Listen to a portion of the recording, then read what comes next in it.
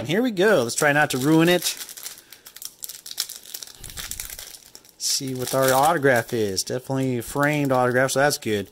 And you do not want to hit a redemption in these older Topps packs.